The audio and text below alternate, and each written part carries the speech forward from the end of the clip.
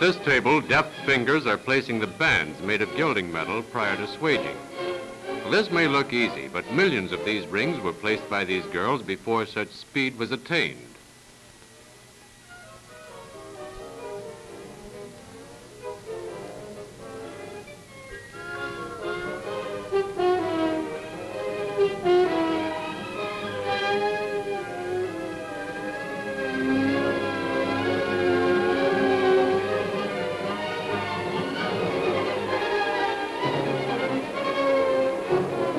This band is properly placed and ready for swaging.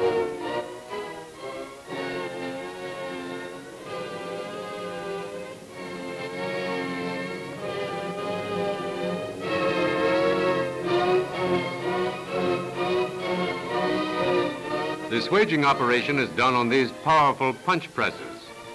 Due to the speed of this operation and to prevent fatigue, these girls alternate every 500 projectiles with the girls at the banding tables.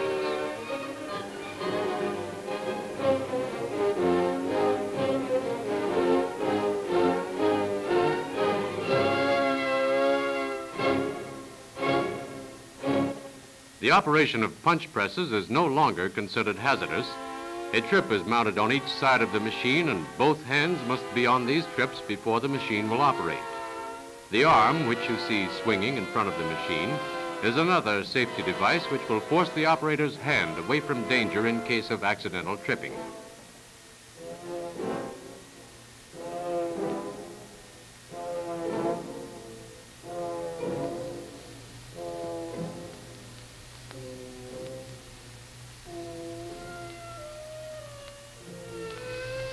When a 20mm gun is fired, the rotating band forms a seal in front of the gases which force the projectile through the gun barrel.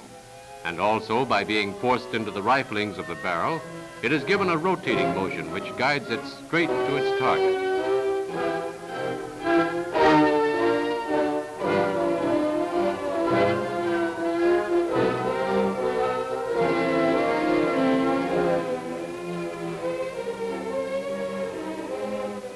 Although these machines are large and seem cumbersome, slow-motion photography reveals the grace and rhythm of their operation. The rotating band is forced into the knurled groove with such pressure that there would be danger of wall collapse had the high-explosive incendiary cavity been drilled to full depth in the first machining operation.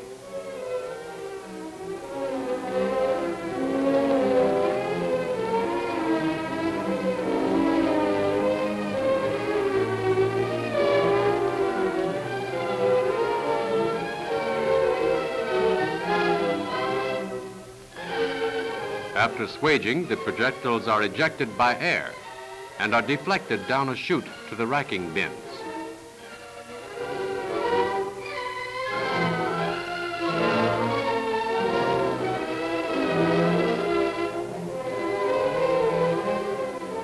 The rotating band has now become an integrate part of the projectile. The cutaway view which follows shows the solid core remaining in the projectile during the swaging operation. This core forms a protection against wall collapse and ensures a tight, well-seated band.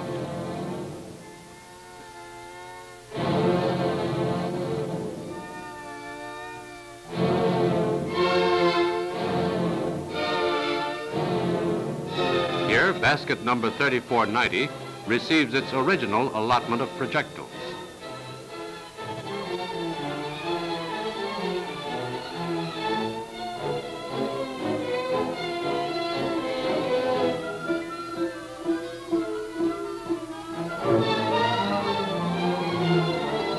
An endless belt conveys them to the next department.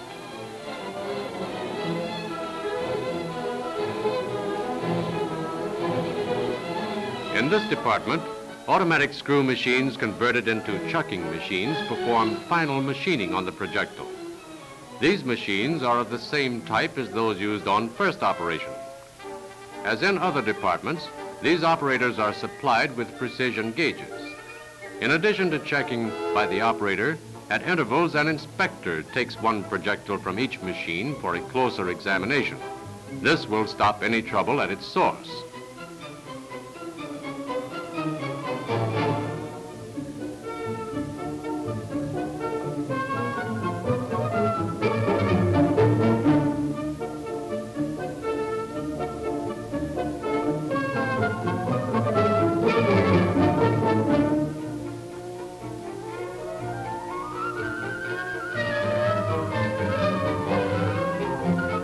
Now the projectiles in basket number 3490 will receive their final machining.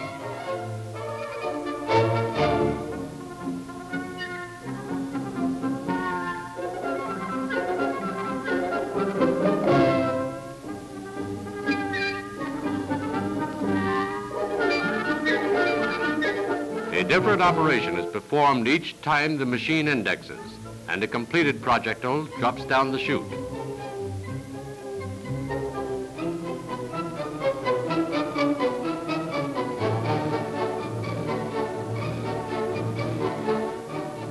Machining has now been completed on the projectiles in basket number 3490, and the operator fills in the necessary information on the reverse side of the trailer card.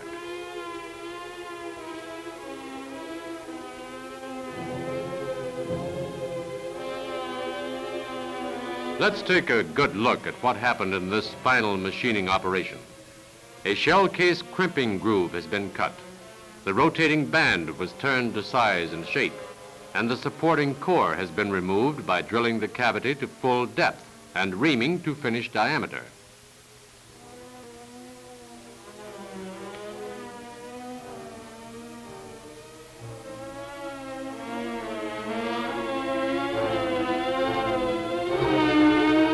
Upon completion, the projectiles are again sent through the degreasing process and then dipped into a special oil to prevent rusting or corrosion.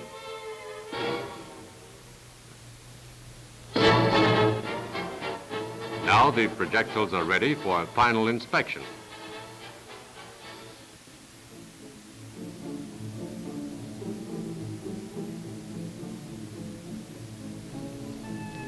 These girls are familiar with the manufacturing process and know every detail of the 20mm projectile.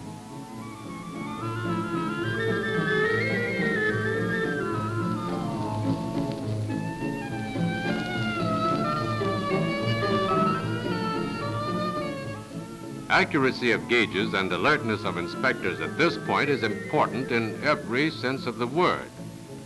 It is possible that jammed guns or misfires which may cost the lives of our men at the battlefronts could be traced to any carelessness on the part of these final inspectors or to the inaccuracy of gauging equipment.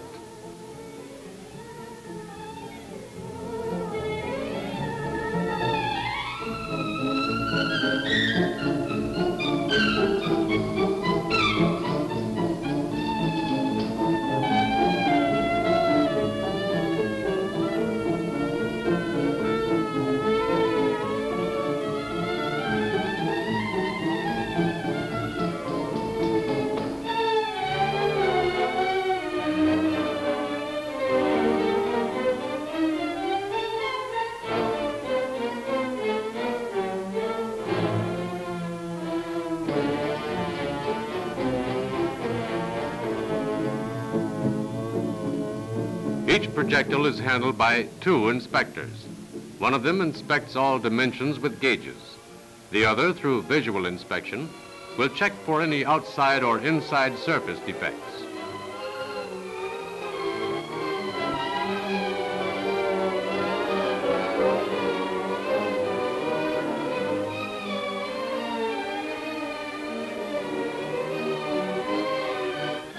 Any roughness or scores in the high explosive incendiary cavity could cause a premature explosion during the loading process because the explosive charge is compressed into the projectile with many tons of pressure.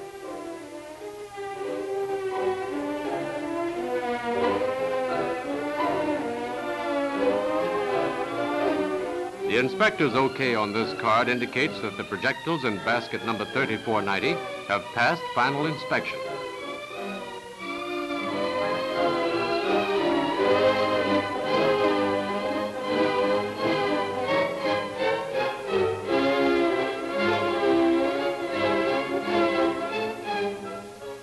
In order to conserve vital materials, projectiles with minor defects that can be corrected by reworking are taken to a special rework department.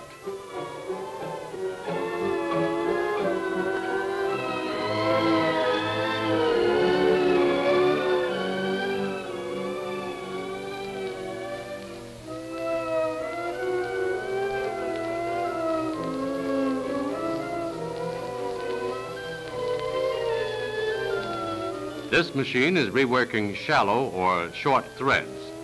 All reworked projectiles are again checked by the final inspection department.